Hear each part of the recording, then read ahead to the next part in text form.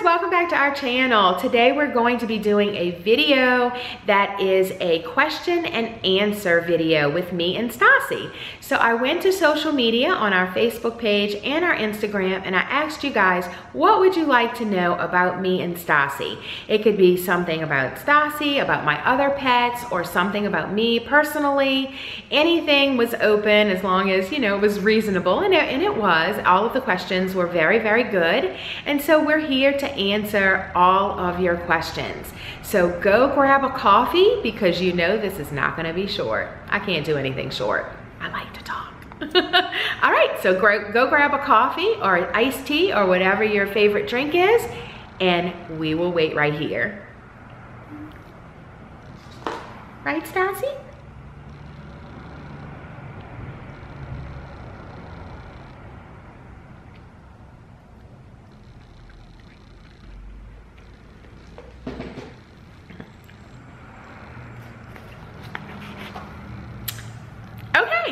Welcome back. All right, so let's get started. I'm gonna try and keep these as short answers as possible, but being the Italian girl that I am, I love to talk, and so I'm not gonna promise that they're gonna be real short, but I will try my best. Okay, so I wrote them all down so that I can, I can't remember all of them, so let's get started. How did you decide on Stassi's name? Stassi's name came from one of my favorite shows that I watch, which is called Vanderpump Rules. And there's a girl on there named Stassi, and I love the name ever since I heard it, so that is where her name came from. Next question is, will you ever do videos featuring your Chihuahuas?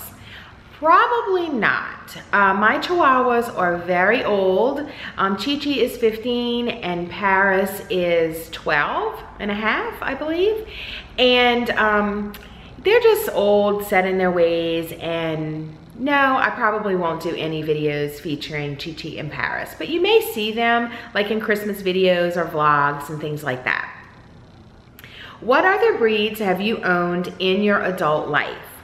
Okay, so the very first dog that I owned in my adult life was a mixed breed named Callie. She lived to be 18 years old, and she was about a 50-pound dog, and she's like a blonde, kind of looked like a, her mom was a border collie, but she didn't look like a border collie. She looked more like a kind of a shrunk down version of a yellow lab with a pointier nose. Then we had let's see, Chit was next, which she is 15 now, and Paris is 12. Those are the two Chihuahuas. Then I had a little long coat Chihuahua named Tia, and she passed away fairly young. She was very tiny. She was only 2 pounds or 2.5 pounds, and the vet thinks that she had a heart attack. So sweet. She was so sweet. And then I had my Yorkie, which is Bristol, and you guys know the story about Bristol. She had AA subluxation, which is an abnormal space between C1 and C2 of her neck, and so she passed away young as well. I've also had 3 other Cavaliers in the past, and I have Harper the Cavalier and Stassi the Shih Tzu. So those are all of the pets that I have had in my adult life. Can you suggest more products to keep my dog's face from getting gunky? All of the products that I have in my videos would be what I would suggest. So look up the daily morning routine as far as what I do to keep Stassi's face from getting gunky, and that is what I would suggest at this time. I'm known to change things up, but at this time, I am still doing what I do in my normal daily routine, which is using the Clarity No Rinse face wash, the eye drops, and just everything that I, recommended and do on that daily morning routine. So look that up. The next one is, what is the funniest thing Stassi has done to make the whole family laugh? And I would, I was thinking about that when I saw the question. And I think the funniest thing that she does is when she gets the zoomies.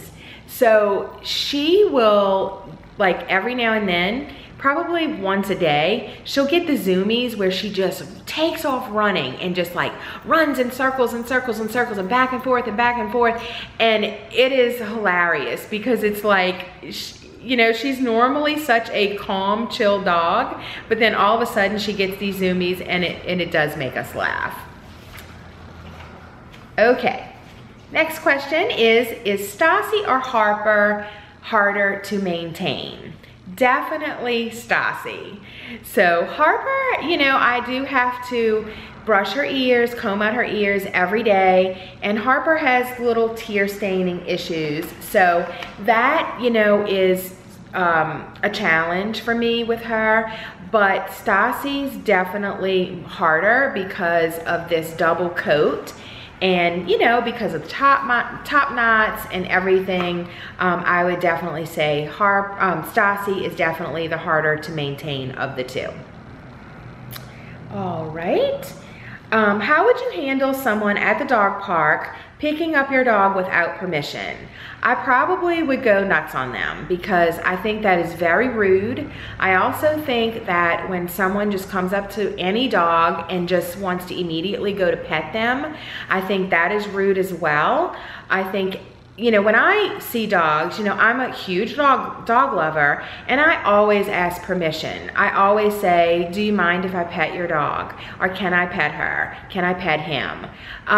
It's just the nice thing to do. So if someone goes to, you know, immediately put their, you know, hands on your dog, I probably would just scoop the dog up and walk away, or either tell him something. I don't know, I've never come across that situation. I just know that I wouldn't like that situation because I'm real funny about that. Like, get away from my dog. You know, that's fine if you want to come over and pet her, you know, but ask permission first. I think that is the nicest thing to do. All right, how do you handle excited urination? Fortunately, I don't have that problem. I did have it one time with Harper, just for a very short time, and it was only when other people came over to visit, and then she would get excited and kind of pee-pee, you know, excitedly. But that was very short-lived. It only happened a few times, and I know that they say to just kind of ignore it. Don't really pay a lot of attention to the dog, and when someone comes in, kind of tell them, don't reach down. She does excite, you know, she does pee-pee. When she gets excited, just let her get used to you first. So that's what I would do if I had that situation. Does any of your pets have separation anxiety, and how do you handle it? Yes, Harper does have separation anxiety. It's not real bad where she gets destructive or she like pulls out her own hair, things like that, thank God. But what she does is she will, if we leave the room or if we go outside to, you know, go get something in the car or just go outside for whatever, she will stand by the back door and bark and bark and bark and bark. How do I handle it? I don't know. I don't really know what to do in that situation. This is just recently getting more of a problem. So if you guys have any suggestions on, you know, what you would do for that situation, please feel free to leave it in the comments below because I would love to hear it. Okay, what is your hair and makeup routine? All right, first of all, I love makeup. I have always loved makeup. I have always been into makeup ever since I was very young. I can remember my mom saying, go wash her face, you look like a clown.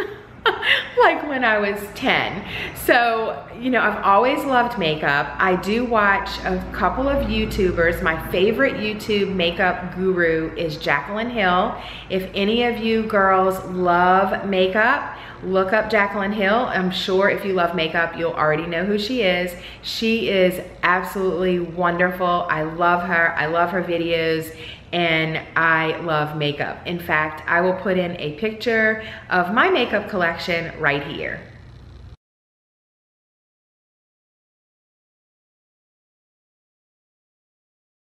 So as you can see, I have quite the collection, and I love it. What can I say? As far as my hair, I will let you in on a secret. I do have hair extensions. So my hair is actually this length. It's actually a little bit longer than the actual extension. So my hair is long, but it's not as thick as what I would like it. So I got extensions probably about 2 years ago. I absolutely love them. They are very pricey. They are a high quality human hair. They are the individual locks, so I don't have fusion extensions. Mine are individual locks. I have 150 strands of extensions mixed in with my hair, and the way that she puts them in is with these little locks that you she puts a piece of my hair and the extension, and then she puts the little lock and she crimps it. And then every 2 months I go to have that little lock opened up and then slid back to my scalp, and then she crimps it back, and that's called lifted.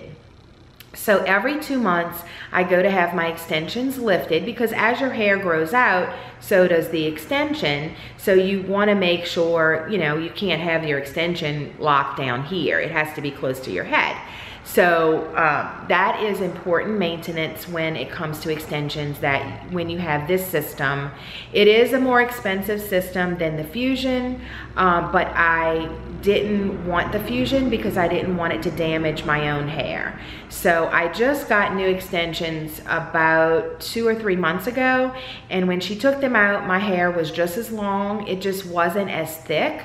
So I like to keep them in for the volume, and also because they are, besides the price and the fact that you have to go every 2 months to get them lifted, they are very low maintenance. Like, my hair really is a mess this morning. I just got up, I brushed it, that's all I do.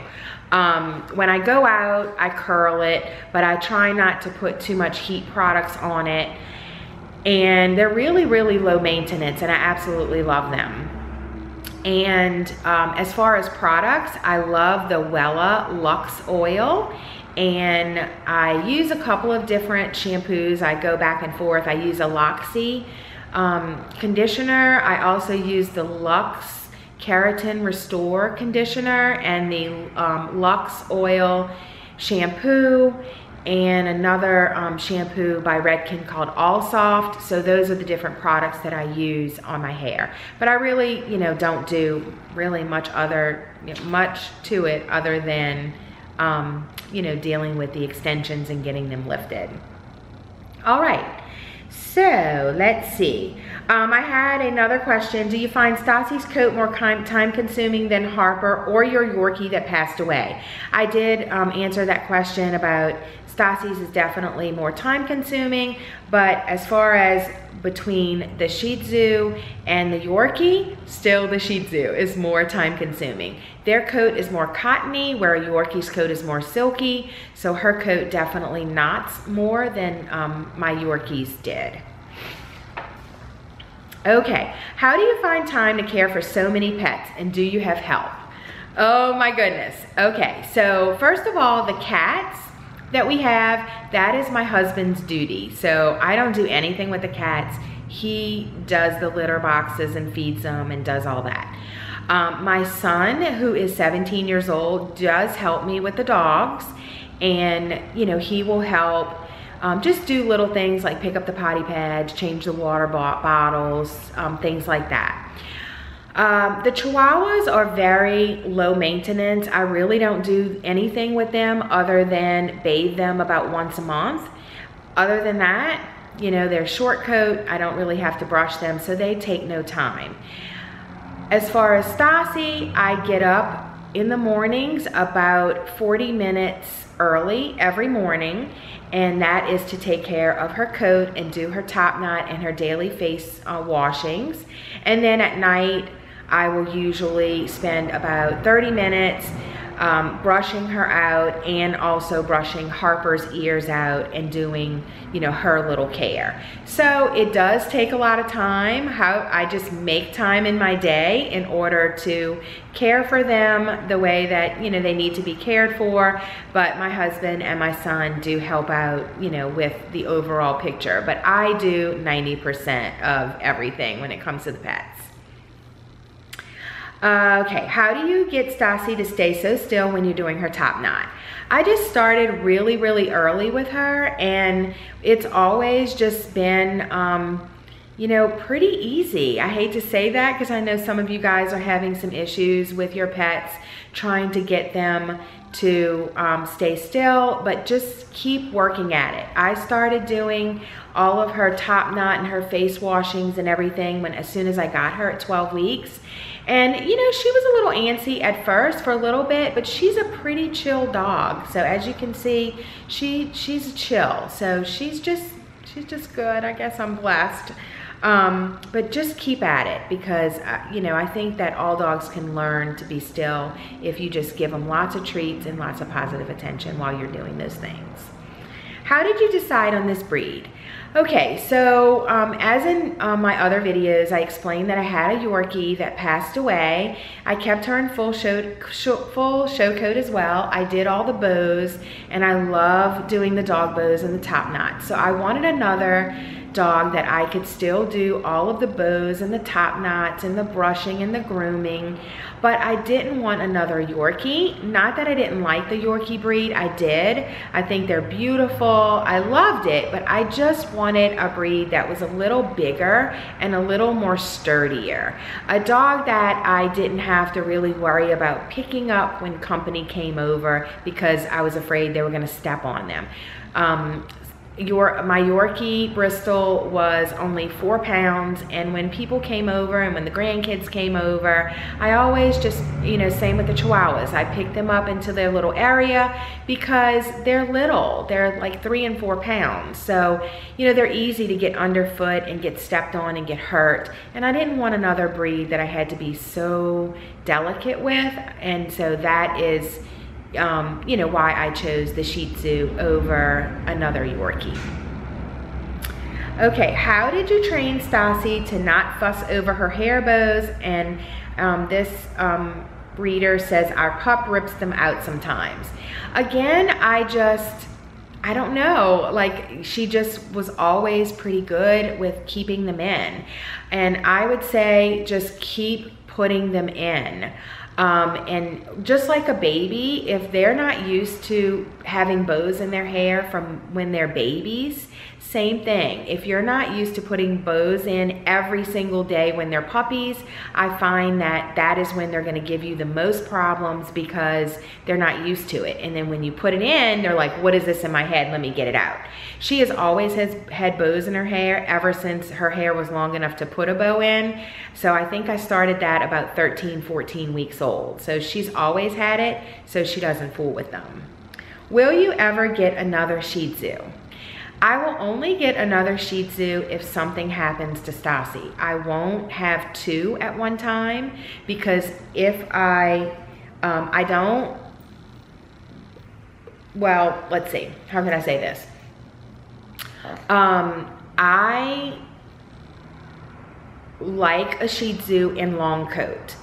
I think that they're so beautiful in long coat, and there's no way that I could do this, what I do with her, with more than one. So I will only have 1 Shih Tzu at a time. But if anything would ever happen to my precious girl, which I hope she lives a long, long, long time, I definitely will have another Shih Tzu. I am absolutely in love with this breed, and I love a Cavalier King Charles Spaniel as well. Those are my 2 heart breeds. I always knew Cavaliers were my heart breed. They have been for many, many years, and I never knew how much I would love a Shih Tzu until I got her. So I will always have a Shih Tzu, but only 1 at a time. That's all I can handle. Okay. Do you have any advice for when people make judgmental comments for keeping your dog in long coat? I would just have to say that you you know, you try and, I try not to take judgmental comments to heart, but really, you know, it is everyone's right to have what they want in a dog, whether it is long coat or short coat, whatever makes you happy and whatever you can keep up with, then that is what you need to do. So if you want to keep your dog in long coat, then keep your dog in long coat. If you don't agree with that, keep your opinions to yourself. You know, everyone has a right to do what they want to do with their own dog. And if you are, you know, happy with grooming your dog and you're keeping her or him not free, then what is the big deal? So people need to mind their own business is really what I want to say. And if it doesn't affect you, then mind your own business. So that's an easy way to put that. Same thing goes with keeping my dogs inside and not letting them go outside to potty. I have gotten a lot of comments on that on this channel, and you know, I try and be nice about it, but you know, since we're talking about this, you know, I guess I'll bring this up as well. If it doesn't affect you, then mind your own business. And that's as nice as I can say it, because you know, my dogs are my dogs and they are not mistreated in any way. They are not suffering in any way because they potty inside and don't go potty outside. And I just think that some people are just mean-spirited and they're gonna have things to say, whether, you know, whatever it is that they don't agree with, they feel like it is their duty to voice their opinion. And that's fine, you know, everyone has an opinion and I welcome everyone's opinion, but at the same time, if it doesn't affect you, then mind your own business. That's all I have to say about that. Okay, how much money do you spend on Stassi a month?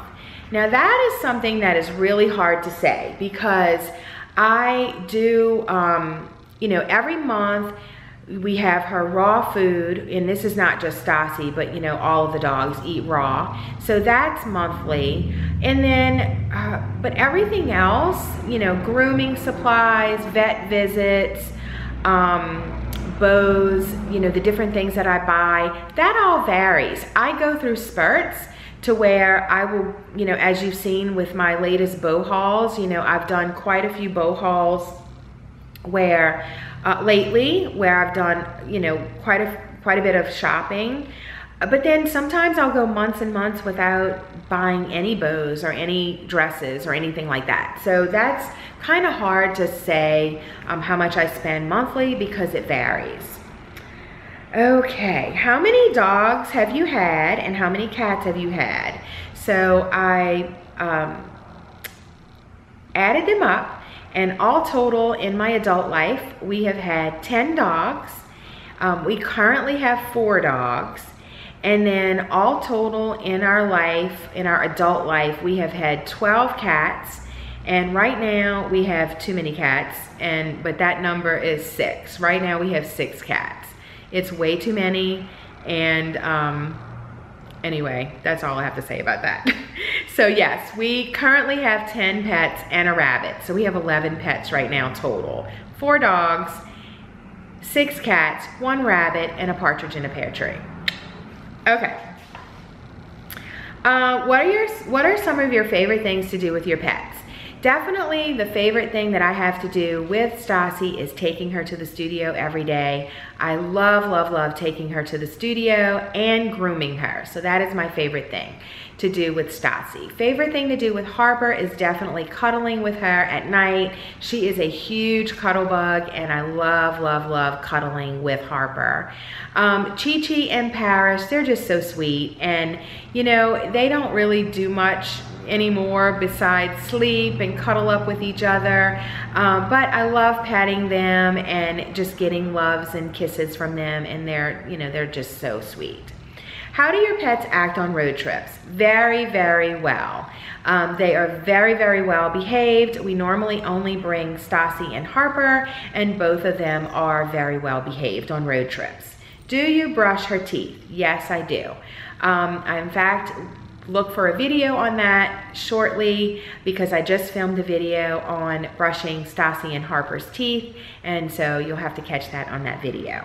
Do you clean her ears? Yes, I do. I clean her ears usually about once every 1 to 2 weeks. Not a whole lot because they stay pretty clean, but if I'm always checking them, and if I smell or see anything, I do have ear cleaner and I do clean them out. Is there a particular way to clean them after they go potty?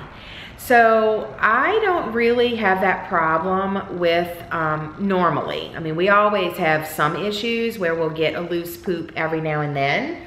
And then for that, I just take baby wipes and kind of get it off as much as I can. Every now and then I have had to do like a butt bath where I just clean the butt off because I have had that issue on occasion.